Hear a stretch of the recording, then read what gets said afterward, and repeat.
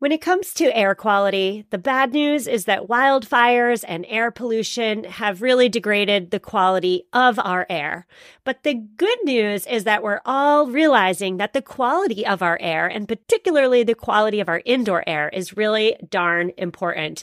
I'm so excited to tell you about Puro Air because in 30 minutes, this device will remove allergens, dust, smoke, and gases from your room. It uses a stronger type of filter called a HEPA 14, and it filters pollutants at a microscopic level. I keep my Puro Air running upstairs where the bedrooms are all night. I love that it's quiet.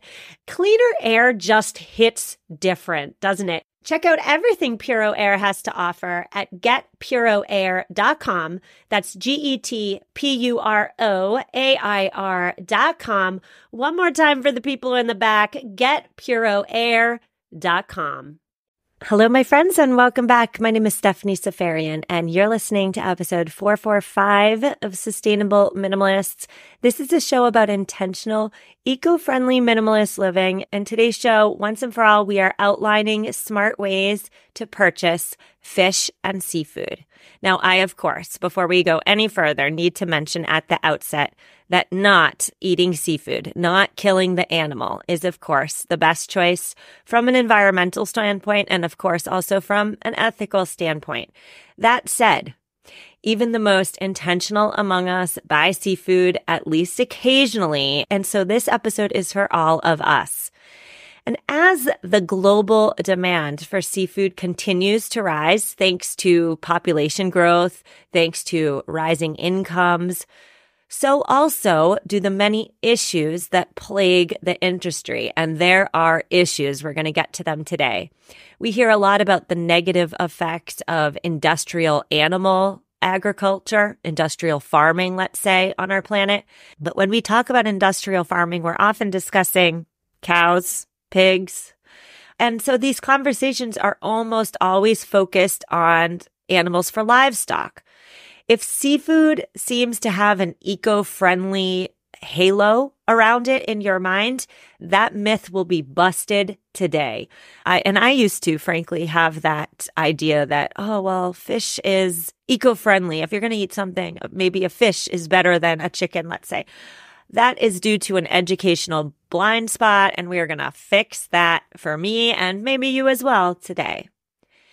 Now, I want to say, too, this is a very comprehensive episode, so get out your paper and pen to take notes. Buckle up, sit down, get comfy. We have a 3-part show today. In part 1, we're talking wild caught. We have this vision of a little red boat and a jolly captain with a hat and a white beard. This is a far cry from reality. That's a far cry from wild caught fishing. That's a far cry from what's really happening in our ocean. So we'll get to that in part 1. Part 2 is all about farmed fish.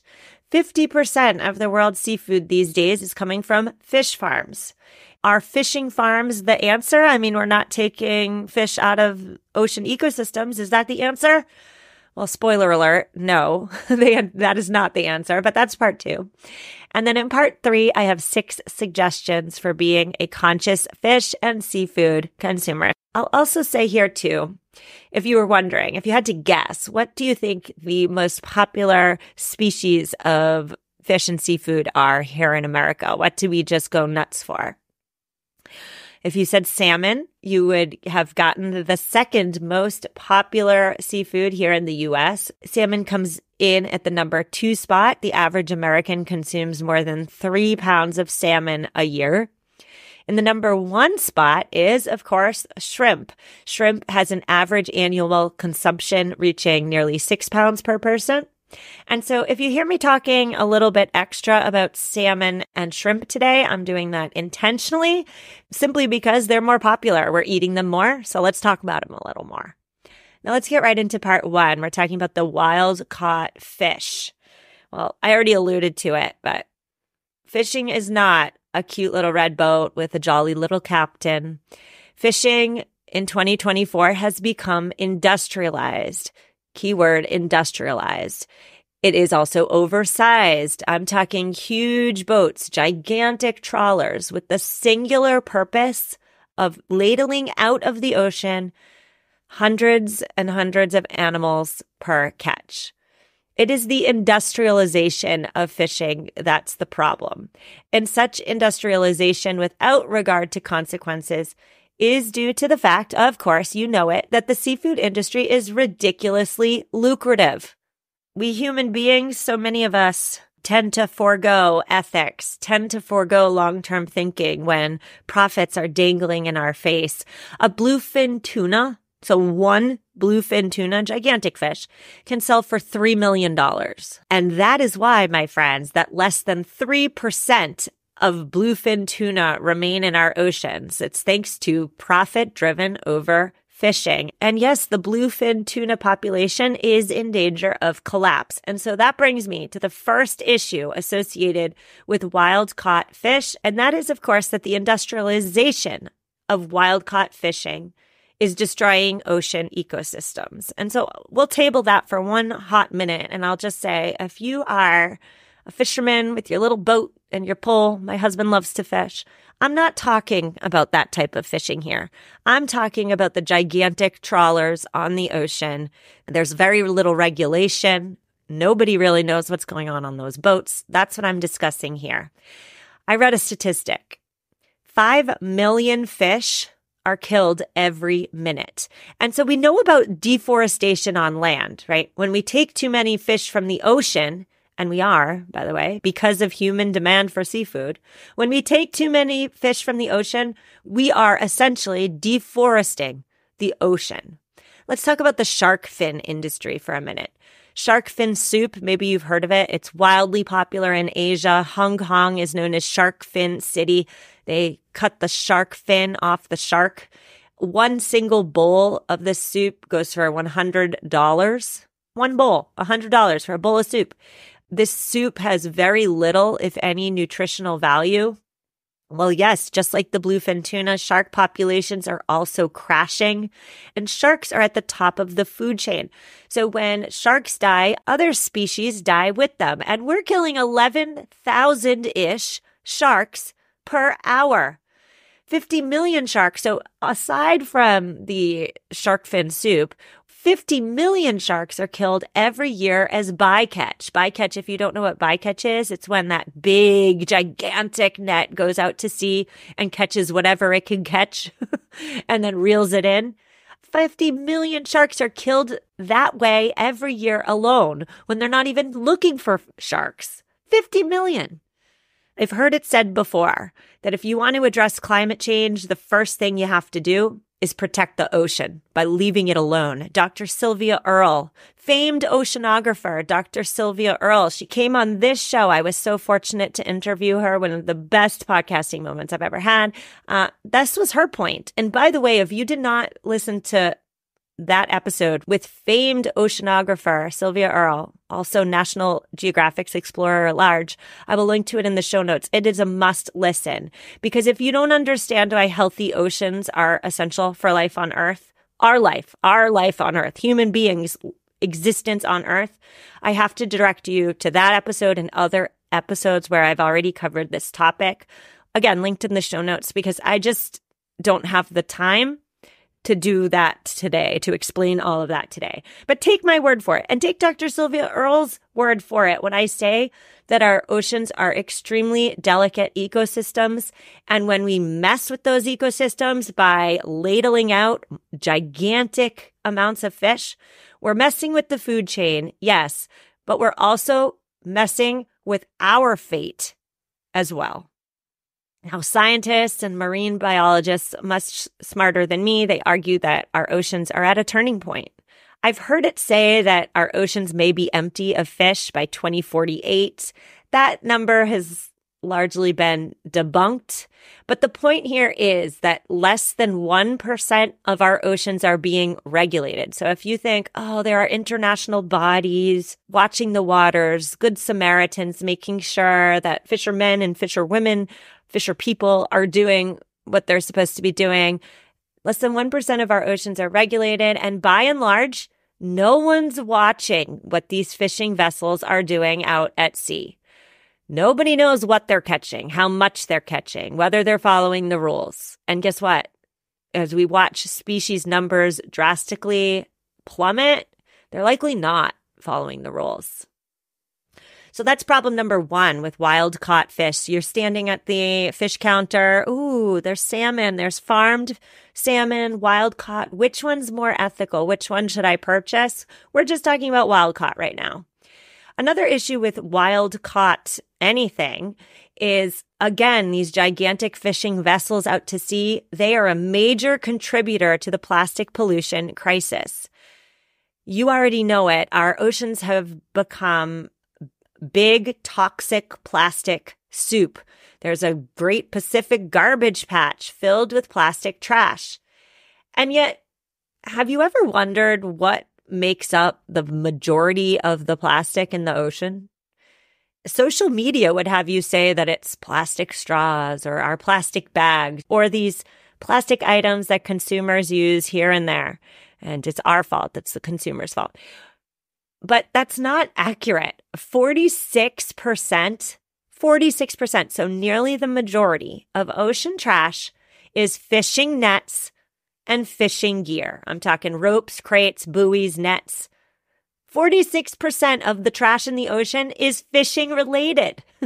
So why are we lamenting over plastic straws and plastic bags in the ocean when 46% of the trash in the ocean is plastic nets and other fishing gear? By the way, those plastic nets and crates and buoys, and especially the nets, they are extra bad for ocean wildlife, are they not? They're designed to trap things.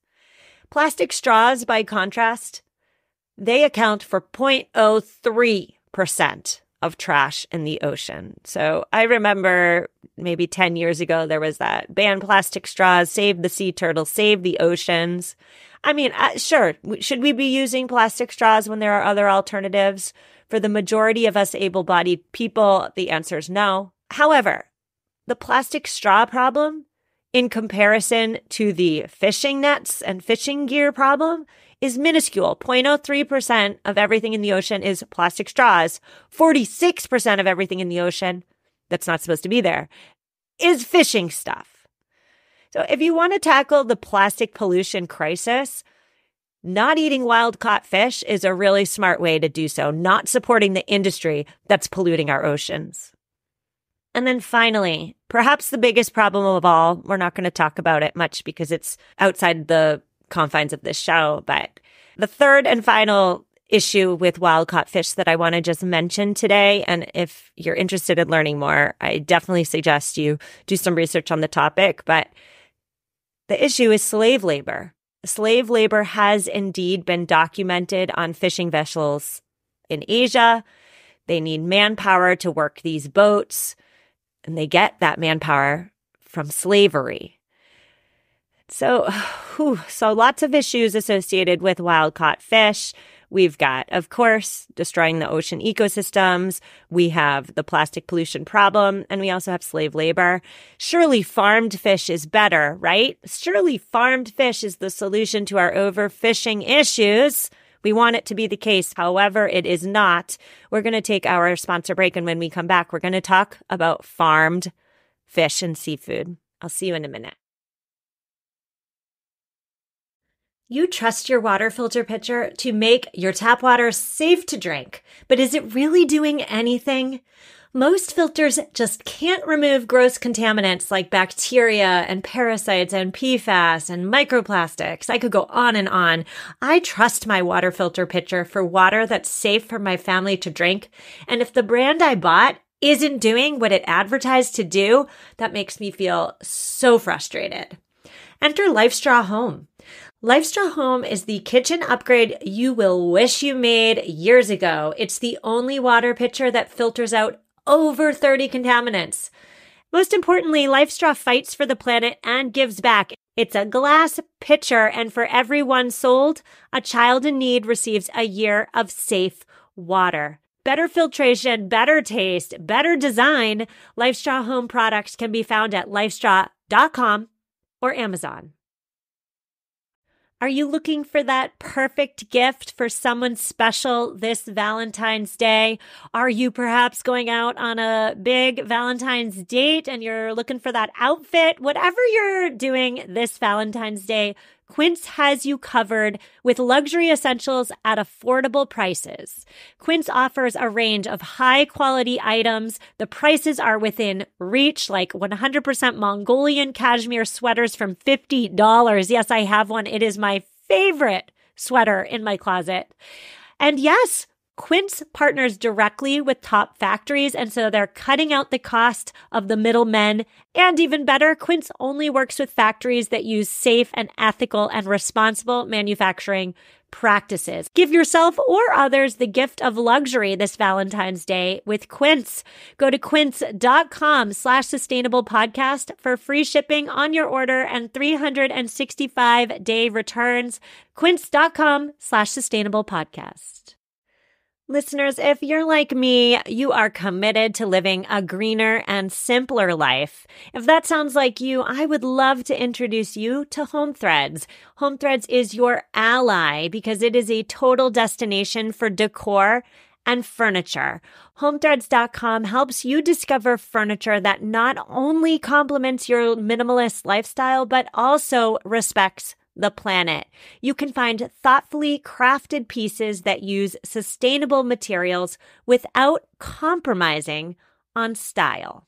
I have an outdoor bench from Home Threads, and I love that it's made of acacia wood. It is sturdy, it is strong, it's meant to last, and more importantly, it's made with renewable materials. No synthetics to be found here. Create a home that reflects your commitment to the environment. Visit homethreads.com/sustainable for 15% off your first order. Home Threads, love where you live. And we're back. Before the break, we discussed 3 issues associated with wild-caught fish. Now we're going to go on to farmed fish. I mentioned earlier that 50% of the world's seafood is coming from fishing farms. Fishing farms are also known as aqua farms. They often take the shape of mesh cages submerged in natural bodies of water. They can also be concrete enclosures on land. For salmon, at least, there are both ocean farms and there are land-based farms. Commonly farmed species include salmon, of course, tuna, cod, trout, halibut. In the case of tuna, I believe that the tuna are first wild caught, so caught in the wild, and then they're introduced to a farm and they're kept there to fatten them up before they're slaughtered for our sushi. Now, according to the United Nations Food and Agriculture Organization, roughly 32% of world fish stocks are overexploited, depleted, or recovering and are urgently in need of being rebuilt. And so, at least at first glance, farmed fish sounds like the answer, right? Let's leave the wild fish populations alone and let's just farm fish instead. Well, let's talk about salmon for a minute. About 99% of the world's salmon farming takes place in open net pens, which allows water to flow between the farm, so the enclosure, and the natural marine environment. And this free exchange of water is the problem. It's the heart of many of the farmed fish industry's issues. It is worsened. These issues are worsened by severe overcrowding that pollutes the surrounding marine ecosystem. We're polluting the ocean with excrement, with feces in particular, and we're promoting the spread of diseases and pests like sea lice, for example. We'll talk about sea lice in a minute. But when a fish population in a fish farm gets sea lice, you have to treat them with antibiotics and other pesticides, which then literally get passed down onto the consumer. Now, authors Douglas France and Catherine Collins, in their book that came out in 2022, it was titled Salmon Wars, The Dark Underbelly of Your Favorite Fish.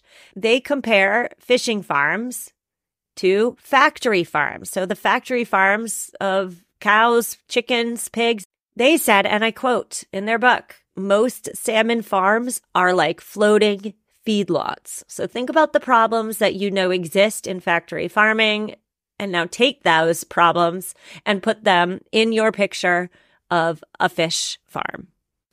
So problem number 1 is the fish in the fish farm can escape. When many fish escape at once, or some escape consistently like a slow drip, these farmed fish have significant impacts on the local ecosystem. Sometimes fish are farmed in areas they're not native to, so they're disrupting the natural ecosystem when they're introduced by escaping. If they can escape and establish themselves, they may compete with native species for resources. In 2017, at least 250,000 fish from a fish farm in Puget Sound escaped. By the way, 250,000 fish. So we're not talking about a fish here or there. We're talking about 250,000 fish. When it comes to salmon, there is a real threat that escaped farmed salmon will interbreed with the endangered, keyword endangered, local wild Atlantic salmon. And studies have shown that the spawn of interbred fish have a compromised ability to survive in the wild.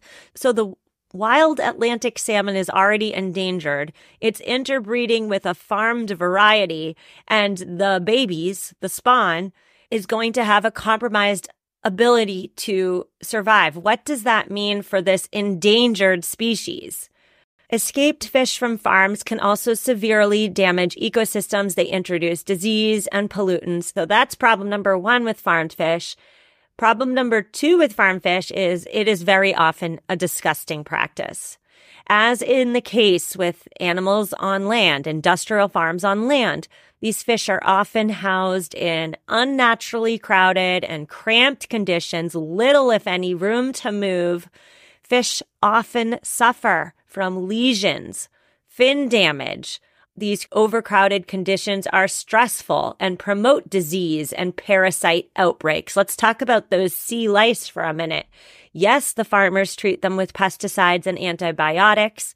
When they use antibiotics, yes, we may very likely be creating drug-resistant strains of diseases that harm wildlife populations and us and the humans that are buying the fish and eating the farmed fish. These fish are really confined to pens. They're swimming in their own filth. And by the way, what do farmed fish eat? Farmed fish eat fish meal, which essentially is a mix, a blend of fish oil and fish meal. So they're eating other fish. Where are they getting these other fish to create the fish meal? They're wild catching them. So farmed fishing, you could make the argument that it's just wild caught fishing in disguise. Now, not so fun fact about your farmed salmon. Farmed salmon is not pink. It is gray. And so farmed salmon has color added to it to make it look pink. Think about that the next time you're standing over the seafood counter. That farmed salmon is actually gray and has color pumped into it to make it look pink. Gross. Farmed fishing can be very darn wasteful. 50-ish% of farmed fish die from anemia, sea lice infestations, which, by the way, is fish getting eaten alive by parasites. But anyway, chlamydia, other infectious diseases. So if you're farming 100 fish, 50 of them are likely going to die from all those infectious diseases and parasites and more. So the argument can be made that farm fishing is incredibly wasteful. Now, you may be wondering, which is healthier? Okay, I hear all that. But for me, from a human health perspective, which is healthier, farmed or wild caught? Because wild caught fish are not confined to a small space and they're not fed a diet of processed food, wild caught fish can sometimes be healthier than farm raised. And that's really due to the fact that wild caught fish have a more natural and diverse diet of plankton, algae, and other aquatic plants. Fish from the wild also tend to be slightly lower in saturated fat than farm-raised fish. Farm-raised fish, however, can be higher in omega-3 fatty acids, yet some farm-raised varieties can be higher in contaminants. Now, what about shrimp, Americans' #1 favorite seafood? Here in the U.S., we import 90% of our shrimp from Asia. Most of that shrimp is coming from shrimp farms. They are raised in high concentrations. Shrimp naturally they have underdeveloped immune systems. And so high concentrations with underdeveloped immune systems, that is the recipe for disease. To prevent and control disease, farms use chemicals. Those chemicals end up in waterways, yes, but they also end up in the shrimp. And some of these chemicals, I'm specifically talking about antibiotics, they can be deleterious to human health. In 2015, Consumer Reports released a special report on shrimp after testing 348 packages of frozen shrimp from various grocery stores in the U.S. Guess what they found? 11 of them tested positive for one or more antibiotics. They also found MRSA, which is that antibiotic-resistant strain on shrimp. So after knowing all this, what on earth is sustainable seafood? Sustainable seafood. I'm going to say it's an oxymoron, but technically, the technical definition is this. Environmentally sustainable seafood is wild or farmed seafood that's harvested in ways that don't harm the environment, doesn't harm other wildlife, and helps to ensure healthy and resilient ocean ecosystems. For wild-caught seafood in particular, it means that the population is well managed, it's not overfished, and fishing gear has minimal impact on natural wildlife and the habitat in general. For farmed fish, sustainable seafood is fish that comes from a fish farm with solid practices in place that minimize their impacts on the environment while also limiting habitat damage and escaped fish and more. Now, all of that said, global fish populations are on the verge of collapse. And so you can make the case. Heck, I'm making the case that there is no such thing as sustainable fishing. There's no such thing as sustainable fisheries. I know this is an unpopular opinion, and for the seafood lovers, I'm sure this is not an opinion you want to hear, but it is indeed rooted in reality. Any organization that tells you to just buy sustainable seafood is exploiting the problem. Now, I was fortunate, again, to have Dr. Sylvia Earle on the show. Again, that episode is a must listen. It's linked in the show notes if you missed it. But Dr. Earle also said there is no such thing as sustainable seafood. We need to stop eating seafood to let our oceans replenish themselves, and we need to stop eating it yesterday. And so now we're moving on to our 6 tips for buying seafood better. I mean, of course, if you want an A+ in the Sustainable Minimalists seafood course that we're taking today, of course, you're never going to buy seafood again, but I know that that's quite unrealistic for so many of us. So I have 6 tips for you. The first one, of course, is to reduce or completely eliminate your fish consumption. Again, it's not a popular tip, but it is the best choice. So if you eat a lot of seafood, ask yourself, can you eat a little bit less? If you don't eat much at all, but sometimes, ask yourself, can you commit to eating seafood only on special occasions? That's tip 1, and I really want you to sit with it. Can you eat less? Can you eat less? Tip number 2. This is an interesting one. Usually on this show, I tell you when you're buying something, anything, to trust third-party certifications. I say it all the time until I'm blue in the face, don't I? Well, in the case of fish and seafood, I'm telling you not to trust third-party certifications. So those little labels on the package, don't trust them. And of course, don't trust those greenwashing terms, eco-friendly, sustainable, responsible. Those are all greenwashing and mean absolutely nothing. They're unregulated. They're self-declared by the brand. They're a joke. And then, of course, when it comes to the certified labels, I'm thinking Dolphin Safe or MSC, Marine Stewardship Council certified, right? We think, oh, this is the product to buy.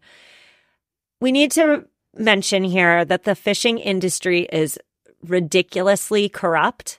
And I would direct you to the documentary. It's on Netflix now. It's called Seaspiracy if you're interested in learning more about this. But in the documentary, they prove the point that these third-party certifications, these labels, they often obscure what's happening at sea. And so in the case of fish and seafood, I say here and now, don't trust the certifications. And again, I direct you to Seaspiracy for more information on that. Tip number 3, and this is the big one. Get help. Use a sustainable seafood guide. There are many of them. And you might be thinking to yourself, oh, Stephanie, just tell me, do I buy salmon or do I buy halibut? I can't answer that question. It's impossible to say buy wild-caught salmon and farm-raised halibut always. I can't say that. And that's because what's sustainable in your part of the country and your part of the world is very different from what's sustainable in mine. And also, let's not forget, these populations are always in flux, right? That's why you need an up-to-date guide. Listener Katie wrote to me a couple months ago. Hi, Katie. And she introduced me to the Monterey Bay Aquarium's Seafood Watch app. It's no longer an app. I'll get to that in a minute. But seafoodwatch.org uses scientific data from the Monterey Bay Aquarium and relies on a team of 20-ish scientists who weigh factors like fish population, harm to habitat, harm to other species, management practices, and more to determine whether a fishery is sustainable. Now, they also have printable guides for your specific location in the U.S. as to what species are the best choice for you. You can print them out and just put them in your purse.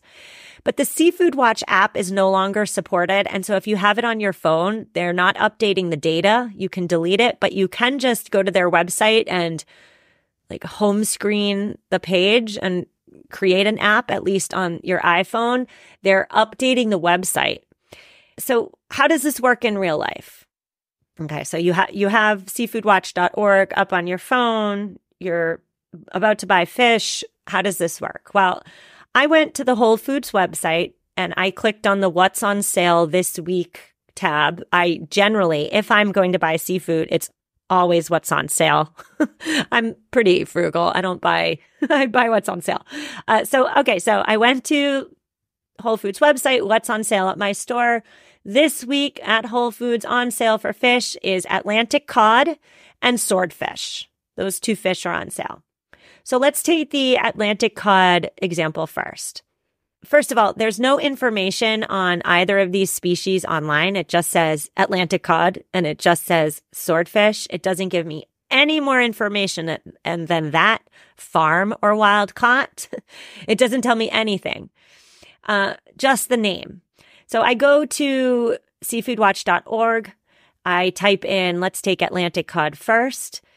The app told me that Atlantic cod would be a good choice, a green choice, but only if I can confirm that it was caught with a pole and line in the United States or in the Gulf of Maine. I can't confirm that because there's no information online.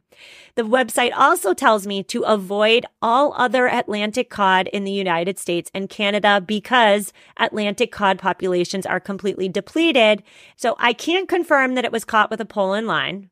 And so I ethically cannot buy the Atlantic cod. Now let's chat about the swordfish. On seafoodwatch.org, click on swordfish. Swordfish is rated a best choice by Seafood Watch and is the most environmentally sustainable option because it comes from a healthy population. Full stop. So if there are only two things on sale, Atlantic cod and swordfish, this website makes my choice quite clear. It's swordfish. So that's my tip. Number 3, use a guide. It is absolutely impossible for the average consumer to know what is the most sustainable choice at the seafood counter without a guide. Monterey Bay Aquarium's seafoodwatch.org is one such guide. There are indeed others, but that's the one I'm recommending today. Tip number 4 is when you're out at a restaurant, you need to ask for more information about what's on your menu. So you see, you're at a nice restaurant. It says salmon with a maple glaze or whatever. I don't know, maple glaze. That sounds gross. Salmon with a honey vinaigrette reduction. That also sounds gross. I don't know. Salmon on the menu. Usually there's not much more information on the menu, right? So you have to ask. You have to use your voice and ask your waiter, well, where did this fish come from? Can you give me more information about the fish you're serving tonight? 95% of the time, the waiter or waitress is going to have no idea, but you still have to ask. And if they can't give you any more information and you can't then go to seafoodwatch.org on your phone to find out more, then my suggestion is you don't order it. You just don't order it. But the tip here is to get in the habit of asking for more information about the fish that's on the menu. And if you can't get any more information, that is a big fat red flag. Tip number 5, I mentioned it on headlines last Friday, but remember, seafood fraud is a thing. The Washington Post just last week reported that seafood fraud is on the rise. You might not be getting the fish you paid for. Studies estimate that anywhere between 16 to 75% of seafood sold in the United States is mislabeled. That means you're looking at a whitefish, you think it's trout, but it's cod, let's say.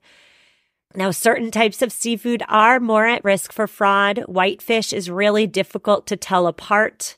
Red snapper, mahi-mahi, blue crab, and Atlantic cod, they are particularly vulnerable to illegal, unregulated, and unreported fishing and fraud. And so if you're not getting the full value of what you paid for, if you think you're getting one thing and you're getting a lower value substitute, that would make me quite frustrated and angry. And so when you're standing at the fish counter, you need to ask the person behind the counter, what's the species? If it doesn't say it on the card, you need to ask. You should know the scientific name of the seafood you're buying. Okay? Not just rockfish. Rockfish could be any number of species. You should also ask too, where does it come from? If the tag doesn't say, ask. At the very least, they should be able to tell you what country the fish or seafood came from. So tip number 5 is to know that seafood fraud is a thing. Up to 75% of seafood is mislabeled, 75%. So be ready and willing and able to use your voice at the counter. Tip number 6, buy locally sourced. The seafood industry as a whole leaves a big fat carbon footprint due to transportation, boats, planes, delivery trucks. There's also the processing, packaging, refrigeration. So if you are in the habit of buying locally sourced fish that was caught near you, you will, at the very least, be saving on the carbon costs associated with that fish. Now, I know that this tip only works for those of us close to coasts. My Midwesterners, this may not work for you unless, of course, you're eating fish from the Great Lakes, perhaps, but buy locally sourced fish when possible. And my final word for you today, to wrap up this long-ish episode, of course, is to make eating seafood a treat again. It is crucial that each and every one of us diversify our seafood consumption. So eat different things and eating less seafood overall. Less seafood overall. That's the conscious consumer action that I really want to drill home today. I'm on vacation. I know it doesn't seem like it because I'm still podcasting, but we will not have headlines tomorrow due to the fact that I would like to spend time with my family. I will be back on Tuesday for our regularly scheduled interview. As always, if you need me, reach out. I so hope I taught you something today. I so hope you learned something. I so hope I gave you a tangible tip that you can enact in your daily life starting right now. If I did any of that, please let me know. You can email me. You can leave me a review, which I will read and which will help the show grow. Thank you so much. I'll see you Tuesday. Have a great weekend and take care.